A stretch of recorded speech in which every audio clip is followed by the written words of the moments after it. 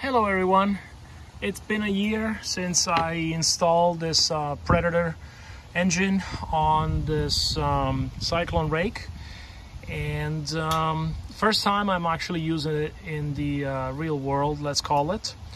And there are a couple of issues actually. Engine started up first pull after sitting in the shed for a year. I did run it dry, keeping the gas, shutting off the gas first. Yeah, so that's awesome. The problem is the muffler. I don't know if you can tell, actually yes you can, but as you can see I only had it on for a minute and it already started to melt the plastic here. Also the muffler is shooting right over here, which is where the gas tank is.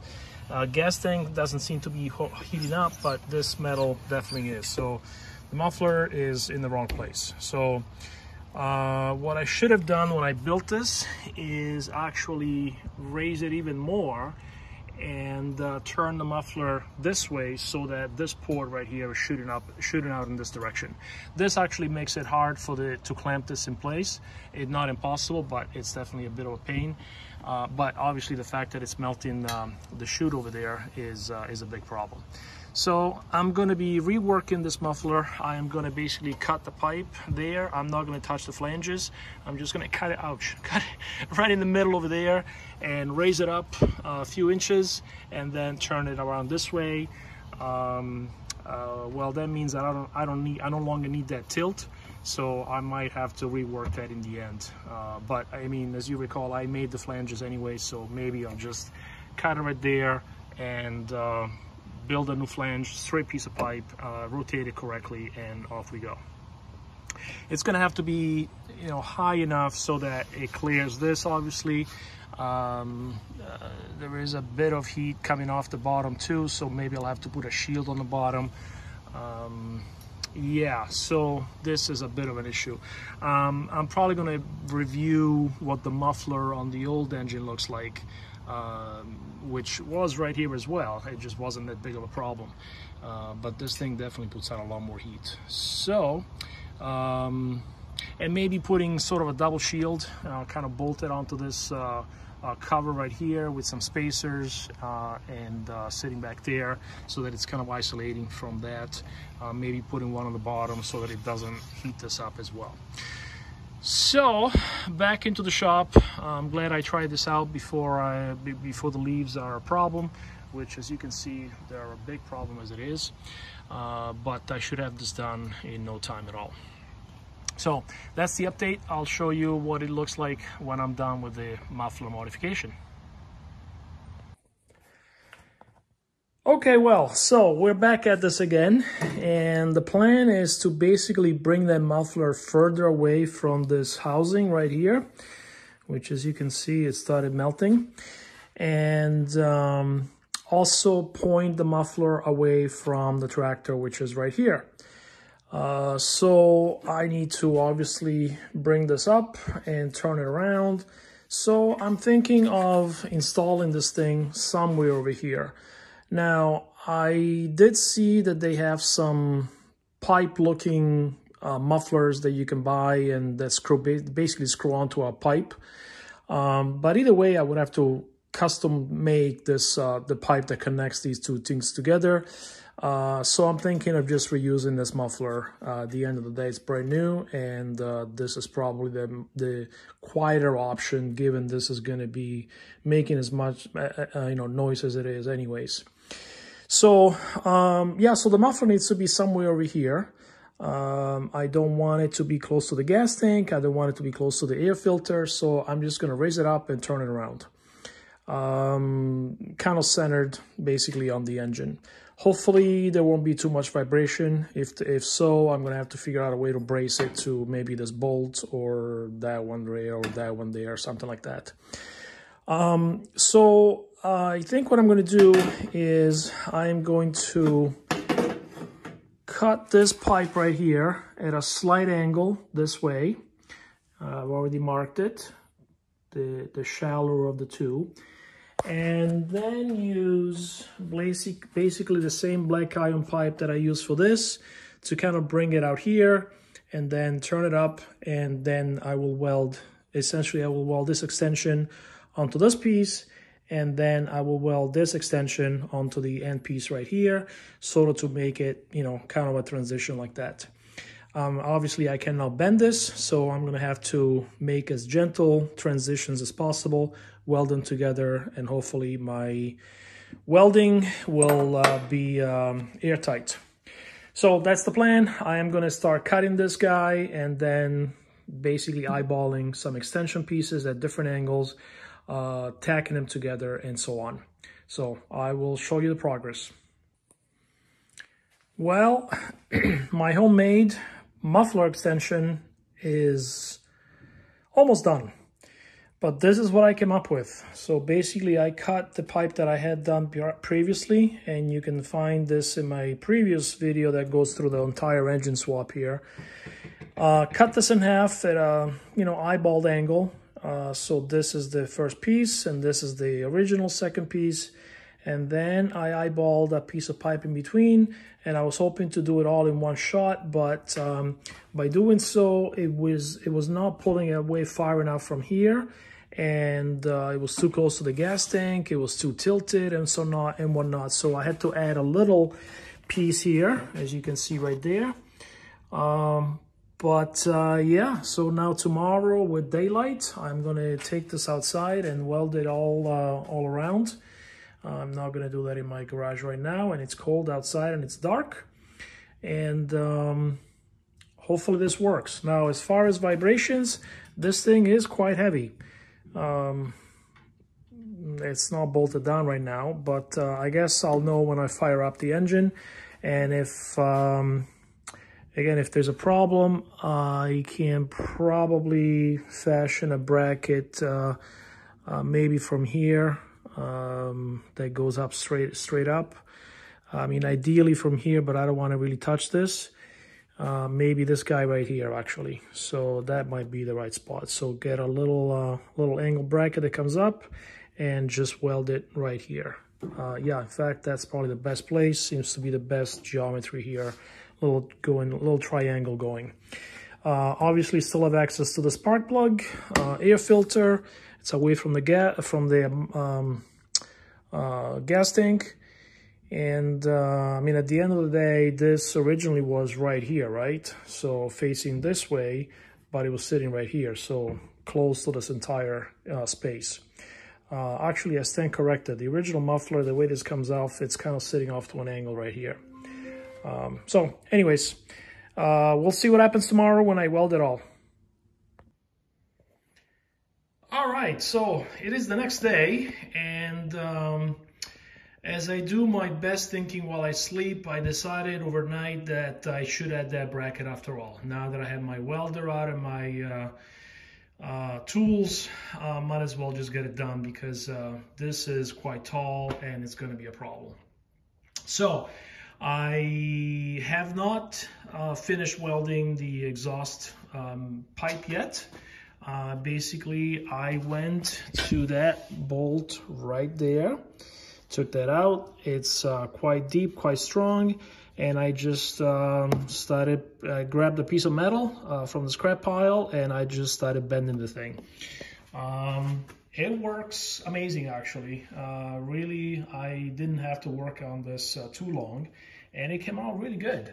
So, and again, I don't have any special tools. I just use a sledgehammer and this Allen key to twist this at the top here. So yeah, so it's bolted down there, and it's gonna get tacked over here. I need to bend it just slightly more. What I want to do is I want to weld this completely and then secure it firmly in place, and then I will tack it. Obviously, I'm next to a gas tank here full of fuel, so I'm just going to do one tack and run away. I'll cover this with something, and but again, I want to have this completely welded and firmly in the position that it's going to stay in, and then I will tack this on. I think I need to bend it just another hair, a little more, so that it's a little more centered there. Not that it makes that much difference, but yeah, so then I'll just give it a tack, and once this is all done, of course, and yeah, go from there. All right. Well, so here's the finished product. All welded up and spray painted with this heat resistant engine paint. I had it, so I'm just using whatever I had. The gaskets, I think you saw this at the beginning, didn't come off. I managed not to damage them during this whole process. So hopefully they're still good. And I am now going to put this back together and get out there and get some leaves done. Well, here's what it looks like fully assembled. This thing is rock solid. It doesn't move, it doesn't vibrate. I shaped this a little bit better so that the spark plug cap here wire fits no problem, and I can also get a wrench to get that screw out, which holds this bracket in place. I also reworked that bracket just slightly to get it further away from the gas tank. The bolt here has been tightened up again, and all the bolts down there are tight. So yeah, this thing is rock solid. I'm gonna get it outside and show it to you running. One thing I just noticed that I'm a little disappointed, this engine being just about a year old, is the rubber here is already starting to degrade. I mean, this thing set in it was run for maybe 10 minutes last year in maybe December time frame. It's set in the shed, the small shed outside there, all winter, all summer. I mean, I have stuff in there that doesn't do this. So yeah, that's a little disappointing, but hopefully that won't be a problem for a while. But I'm guessing these rubber hoses here are probably going to be an issue eventually. Anyway, let me get it going and I'll show it to you running. Well, first problem is that clamp won't close.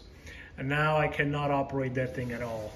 The muffler is just clearly in the way here.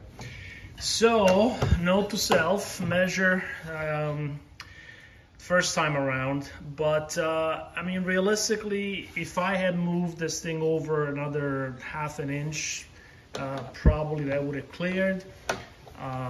But the problem is that then this thing would have become a friggin' monster, right? It's just, the pipe would have been way too long. I mean, it already is kind of long. So just to show you where that sits, and yeah, it's not perfectly, you know, turned 90 degrees, but it works fine. So I'll probably put some, not a tie wrap, but just a piece of metal, just some wire here to kind of keep this together. I don't normally take this off anyways, so whatever, let's see it running.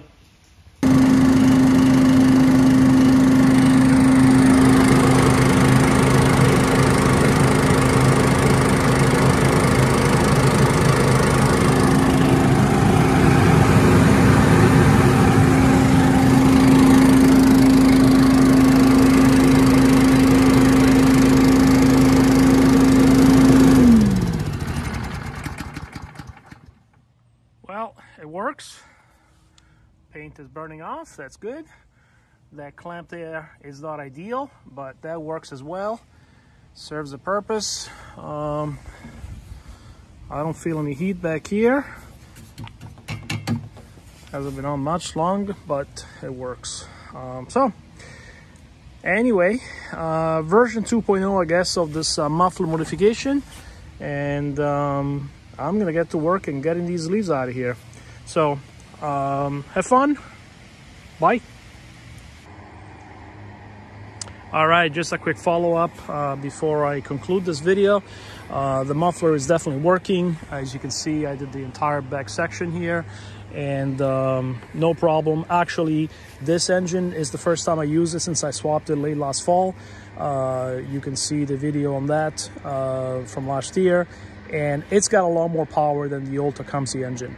It's noticeable. I haven't had any clogs in the hose, and I've had big chunks go through that pipe. You know, if I see the hose clogging up a little bit, it is see-through against the light.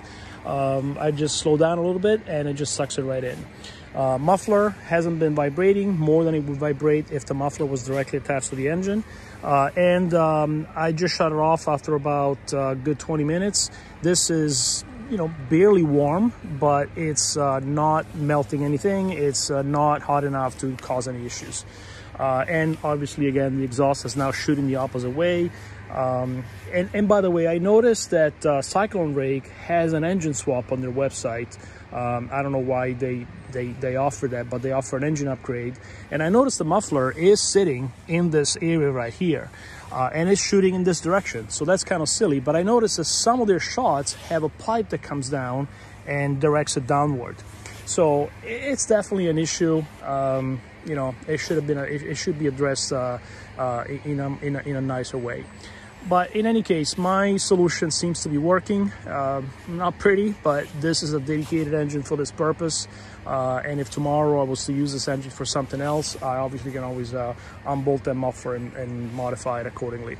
But it's going to sit here. I've had this thing for probably 8 years at least. In fact, I have a video on the impeller swap. I bought this used, and I did an impeller swap maybe a year or two after I had it. So this is at least 8, maybe 9 years old, for me anyways, and who knows how old it was when it was first purchased. So it's still working fine, but it does have you know, new impeller, again, a relative term. I noticed the date of my video when I did that swap was 7 years ago. I just can't believe the 7 years went by.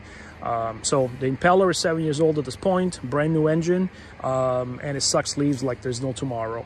You do need, obviously, for it to be attached to the mowing deck. I do have a longer hose that I use to suck the leaves, you know, when they go into a corner or whatever, when they go into a pile. And in that case, it fills up a lot quicker because the leaves don't shred up. Because they don't go through the mowing deck. But anyway, the engine is working.